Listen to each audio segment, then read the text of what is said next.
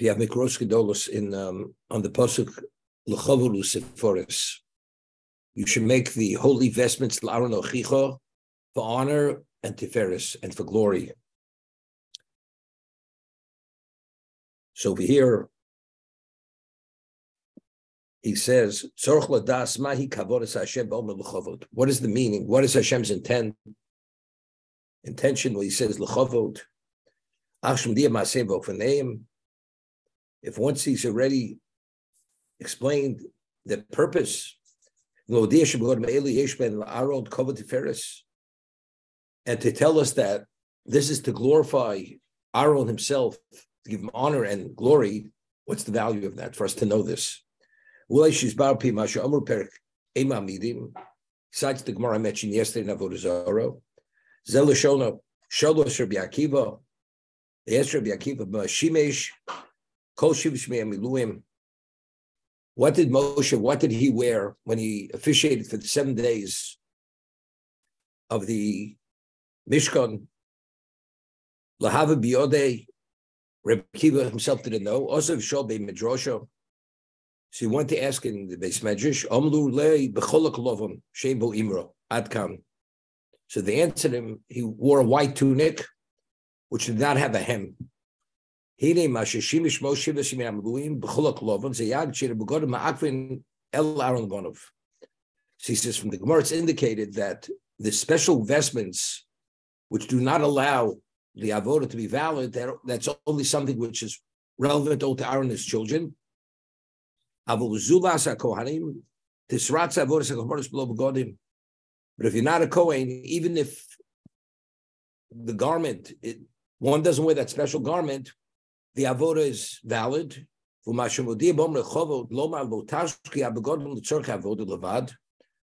You should understand that the vestments are not only for the sake of avodah, to serve.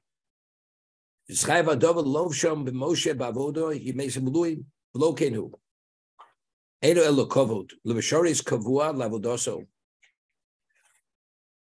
only for the one who said as the permanent officiant.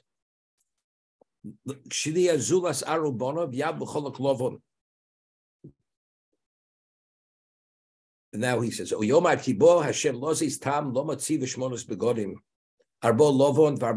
is what I want you to see. The vestments that Aaron wore, 4 were white, were linen vestments, and 4 were gold. Right? And Yom Kippur, when he did the service of the Holy of Holies, he wore 4 vestments, Aaron. It's only during the year he wore 8, 4 were white, and 4 were gold. 4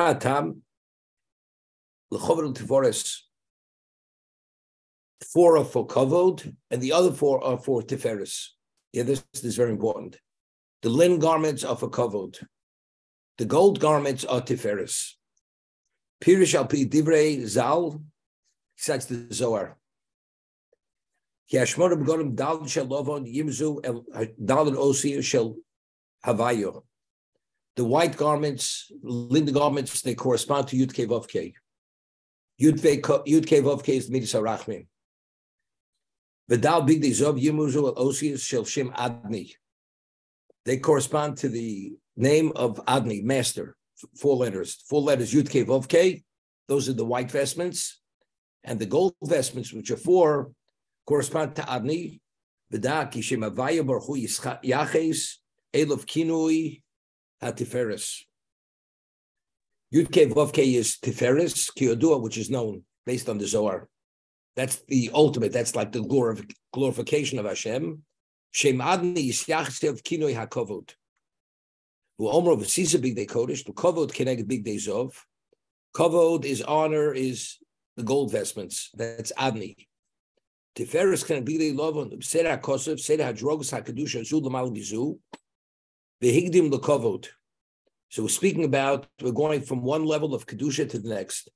First, the Zov corresponds to what? To Adni, which that name of Hashem doesn't have the same degree of Kedusha as Yud Kei Vav Kei.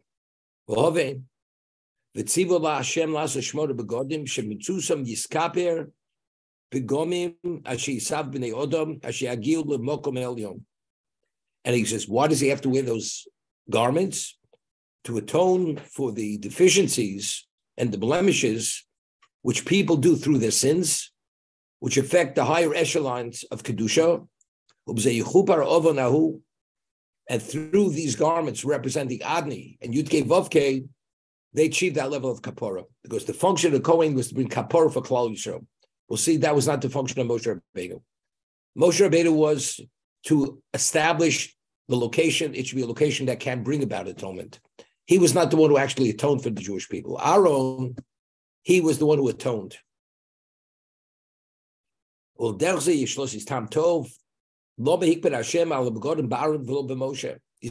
we're able to understand, to discern between the avodah of Moshe and the avodah of Aaron. The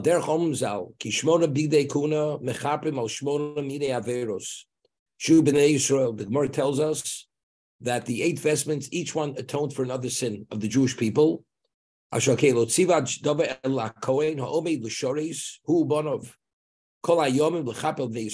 these vestments had to be worn by Aaron and his children, because their function and their purpose was to bring about atonement for Klal Yisrael.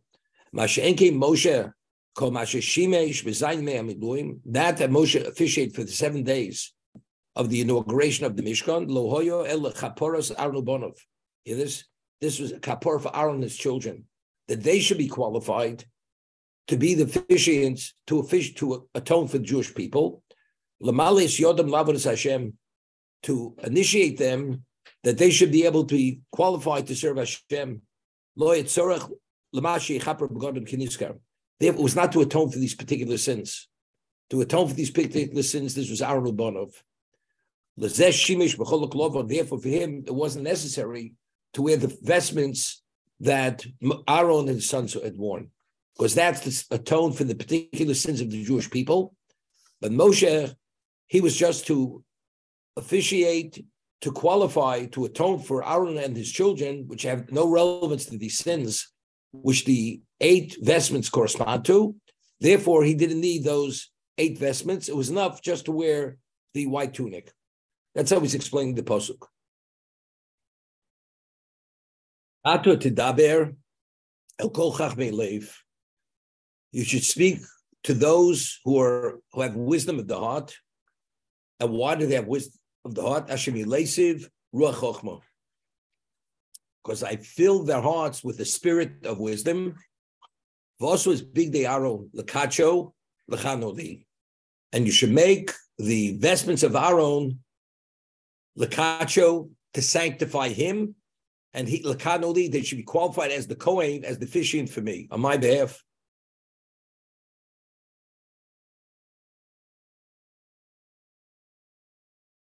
So Rashi explains, what's lekacho lechanodi? Lekacho lachnisa bikuna ayidei begonim. This will initiate him to enter into the kuna through these garments. She Kohenly, that he should be classified, established as a Kohen. Lashon kuna sheresu. The meaning of the word kuna means to be an officiant. To initiate him, to be qualified to be the officiant.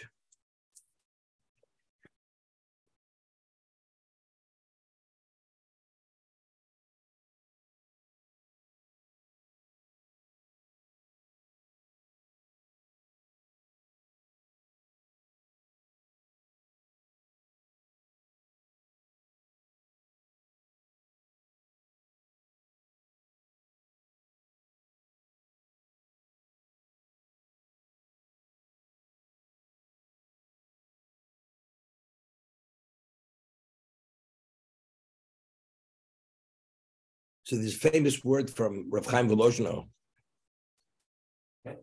The Gemara says, into whose heart did Hashem give Ruach Chochmah? I mean, these people who have no background, to be qualified to have any ability in these areas, to be able to develop and create what they created, it's into the hearts that had wisdom, I gave the spirit of wisdom. So who had wisdom of the heart? What does it mean? In the hearts of all those who had wisdom of the heart, I gave wisdom. So Rav Chaim Volozhin writes Nefesh HaChaim that David HaMelech writes Reishis Chochmah Yiras Hashem. What is the fundamental? What is the basis, the foundation of wisdom? Yiras Hashem.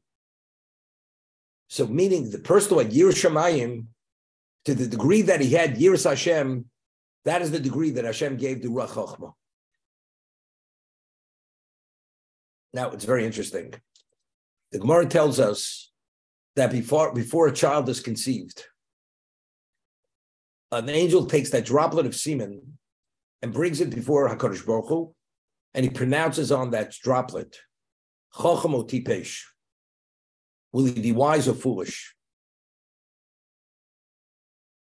Gibor or Cholosh, strong or weak? Osher or Oni, wealthy or poor? Every pronouncement of that person's life is pronounced the destiny of that child who's going to be conceived. So Mara says, what about Tzaddik v'Rosho? But the pronouncement of Tzaddik Rosho, that pronouncement's not made. Why? So Mara says, because Hakol b'dei chutz miYiras Shamayim. Because everything's predestined except for Yiras Shamayim. When the person's a Tzaddik or Rosho, that's left up to the person, that he has the ability through his own initiative to go in either direction. Therefore, that pronouncement is not made. So therefore, when it says, in the heart of all Chachmei Lev, in the hearts of all those who have wisdom of the heart, so that you have wisdom of the heart, that's not an endowment. That's something which comes about through one's own initiative. Do you have Yiras Shamayim? Don't you have Yiras Shamayim? So to the degree of Yiras Shamayim that a person had, to that degree, Hashem is released Ruach Chochmah. But if a person did not have Yiras Shamayim, that person didn't qualify to what? To be the vessel, to be filled with the spirit of what? Of Chochmah, to be able to have this ability. Okay? Now, we had said and we explained that the reason why the difficulty Moshe had in making the menorah wasn't in its physicality. That every vessel, because it corresponds to an aspect of creation, the intent of creation had to be infused in that particular vessel. And because the menorah represents Torah Shemal Peh, which is infinite, because it represents the wisdom of Hashem, the only one who could infuse that vessel with that appropriate kavanah intent was only Hashem himself.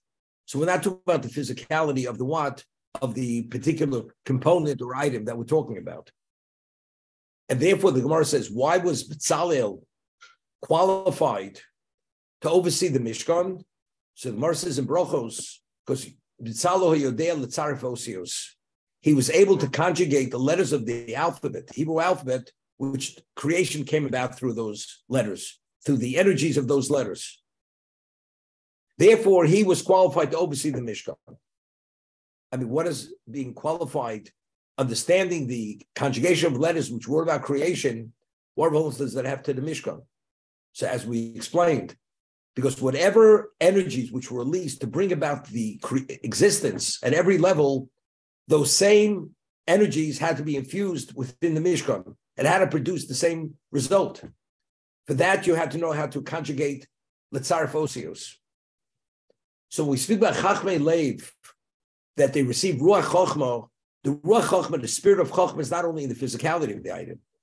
They were in touch with the understanding of what each vessel represented to when they were instructed, that relevance to be able to infuse that vessel with that particular intent. Every component of the Mishkan. That's Ruach Chochmah. Now, what's interesting, we find that, and the Rabbeinu Bachya makes this point, Yosef, he was taken out of the dungeon. He interprets the dreams of Pharaoh, and after he interprets the dreams, and he tells him there's going to be 7 years of famine, 7 years of plenty, 7 years of famine, what the dream represents, and immediately he has a solution. And he explains to him how exactly deal with all the issues. During the years of plenty, what do you do with the grain, and how it should be stored away, and how it should be distributed, and so on and so forth. And if you follow this plan, you will save the country. Otherwise, the country will perish in the famine. Pharaoh was no ordinary person. Pharaoh says to all his courtiers and his wise men, he says, have you ever seen a person, Asher Ruach Elokim Bo? Have you ever seen a person who has the spirit of God within him? This is divine genius. This is not human genius. This is Ruach Elokim. I mean, Yosef, by being able to display what he displayed within moments, this is not, Paro never saw such a thing in his life. And Paro was the monarch of the most advanced civilization. He had to do with the most advanced echelons of existence on many levels. This he never saw before. And he says, the only way to understand this is Ruach Elokimbo. That's the spirit of Elokim. That's where the wisdom emanates from. We find over here the people who participated in the Mishkan, to build the Mishkan, it's because it says, Hashem Leisef Ruach Chochma. I filled them with Ruach Chochma, with the wisdom, with the spirit of Chochma. That's why they have this ability, we said, in the physical sense and the spiritual sense, understanding the value of each component and what it has to be infused with for that reason.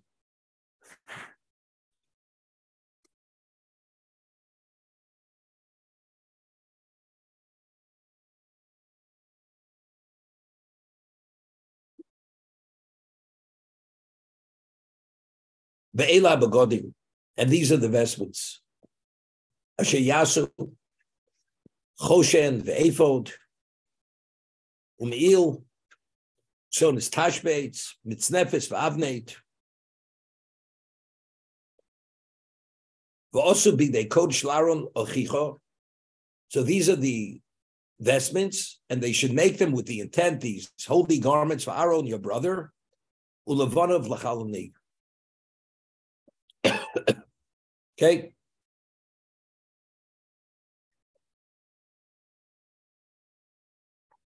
So Rashi goes to explain what each of these items were.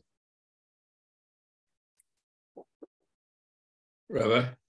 Wait 1 second. So here the Balaturim explains there's one of the vestments which are not mentioned, the tzitz, right? The tzitz was that gold plate which the Kohen Gadol wore on his forehead. That's at Kodesh Lashem. Why is that mentioned? So if you look in the Balaturim, these are the garments. So he says, Lo hiskir mechnosayim fishenema l'chover u'tiferes. The mechnosayim are not mentioned because it says these vestments are for honor and for glory. And that's really to cover the genitals of the Kohen. That's what the pants represented. Lo hiskir tzitz, as the tzitz, which is gold, which is the ultimate, it says Kodesh Lashem, shlo hoyim min deged, because it wasn't cloth, it wasn't woven, it was just a piece of gold that was hammered out, and it had the letters Kodesh Lashem. That therefore it's the Simon not mentioned, the pants and the gold plate which Kohen Gadol wore on his forehead.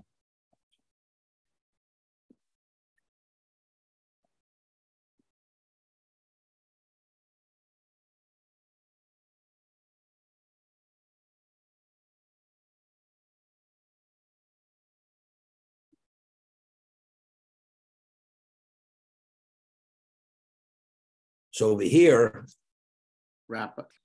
1 second.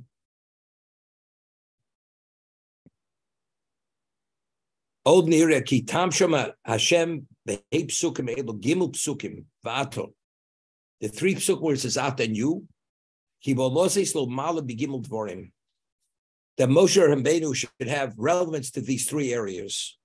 Ve'im nidvas ha-mishkan b'chloseo echod, that what's donated to the Mishkan in general, Umlechsa Mishkan v'kelov, the service of the Mishkan and its vessels, ubigdei kuna echod, avot beis hamikdash echod, v'ma Hashem elov, ki hu notel schar kilu hu osa akol. Hashem wants that every person who involved in every aspect of the Mishkan, they should be the equivalent of the agent of Moshe, that Moshe should actually be accredited for being involved in every aspect of the Mishkan. Ata, A, B, C. That meaning all these craftsmen who are involved, they're acting as the agents of Moshe Rabbeinu. So since we have a concept known as a shlich sham shkamoso, a person's agent equivalent himself, all the credit accrues to Moshe Rabbeinu. Of course, the ones who do it, they're doing it also. they're beneficiaries of what they're doing. But since Moshe is the one who's instructing them, he's telling them, so all the reward should accrue to him. They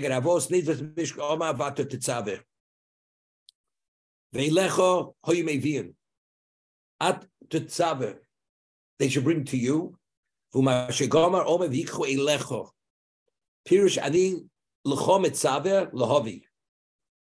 the one who's responsible. They should bring it. And they will bring it to you to do it.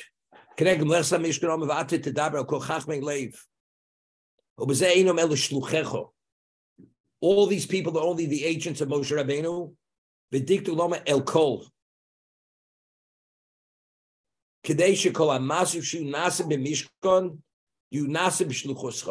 That all the actions and all the activities on the Mishkan, every aspect of it, it's your shlichus.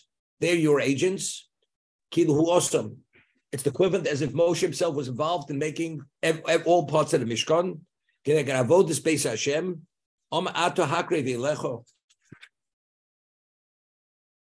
It's Aaron. That the Kohanim, Aaron and his sons, they are the equivalent. They are doing the service on your behalf, as if they're your agents. Therefore,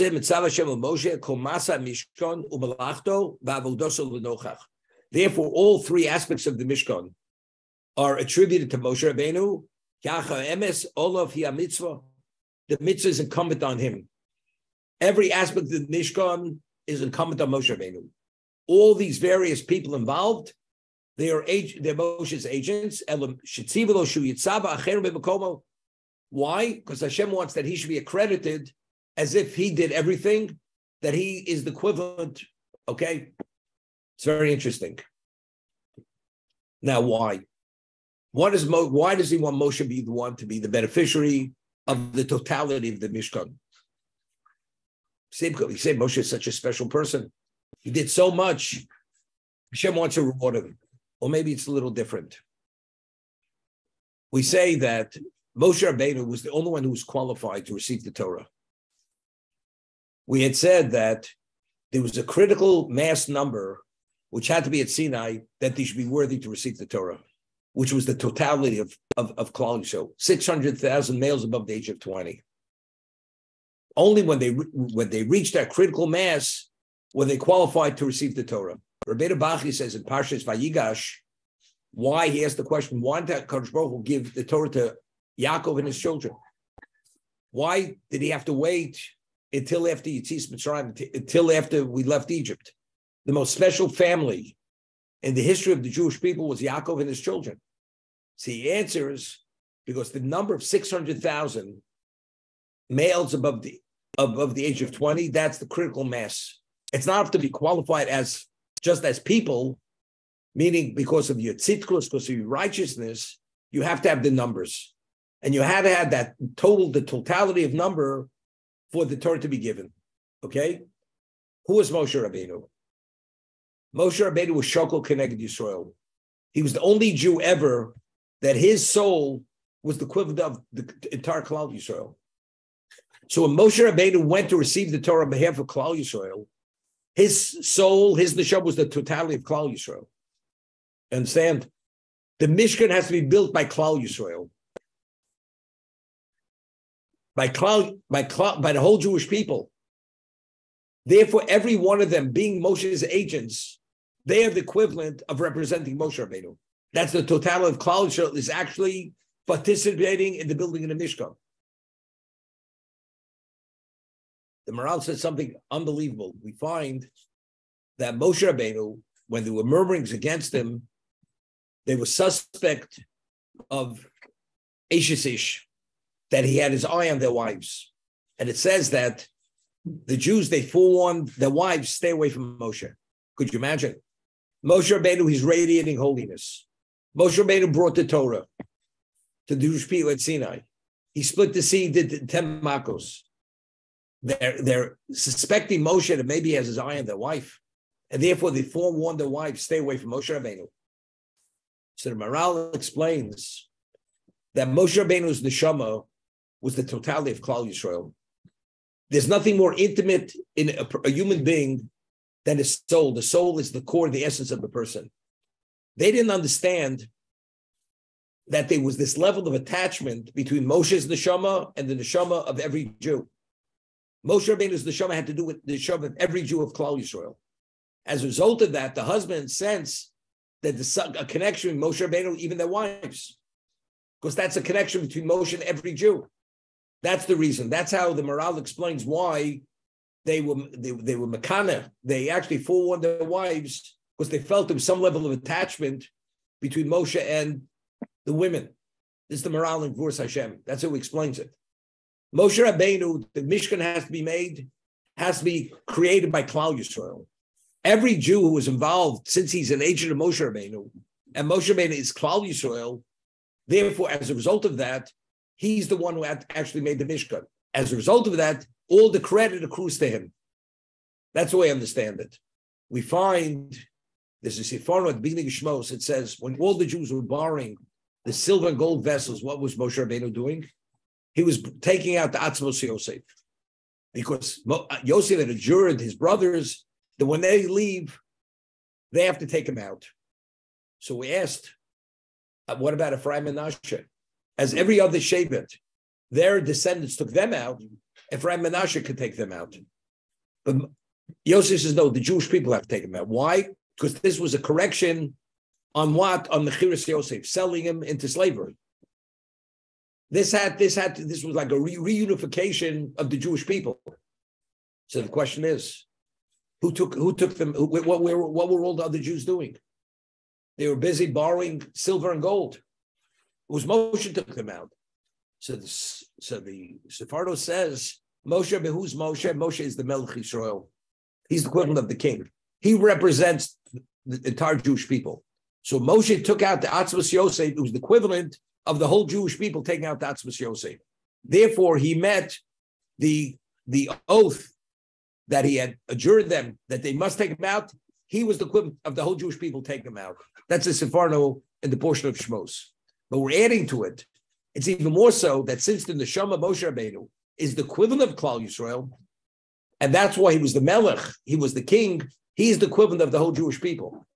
Therefore, that met the oath that Yosef had adjured his brothers that they all must take him out. When they take out their own remains, his remains must be taken out together with theirs. Rabbi, so that's the case with Moshe. What you're asking.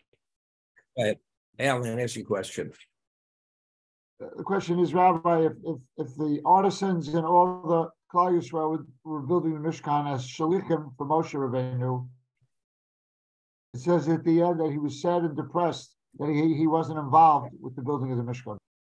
The Medrash. The Medrash says Moshe Rabbeinu was glum after the Mishkan was built. So Hashem says, "Why are you so down?" He says, "Because I didn't participate in the building of the Mishkan." So Hashem says, "Your participation will be greater than theirs." Why? Because they may have built the Mishkan, but you're going to erect the Mishkan. Because unless you erect it, it doesn't happen. It doesn't function as a Mishkan. But you're asking a good question. But if every one of them was the Shliach Moshe Rabbeinu, he built the whole Mishkan, right? So Mar says, "Mitzvah bo Yosef b'shlucho," that if you're able to delegate something or you're able to do it yourself, where is it better to do? It's better to do it yourself, not to delegate it. Mitzvah bo Yosef b'shlucho. Moshe Rabbeinu didn't have that on hands, his hands on. He wasn't hands on. He instructed them. The instruction is not the equivalent of that. But in terms of what Hashem wanted to accomplish, that it should be considered connected to him, because he is the representation of the total Klal, so that was accomplished. But factually, he was not involved. Hashem says, your involvement, hands-on, will be greater than theirs, because you're going to have the Hakomas HaMishkan.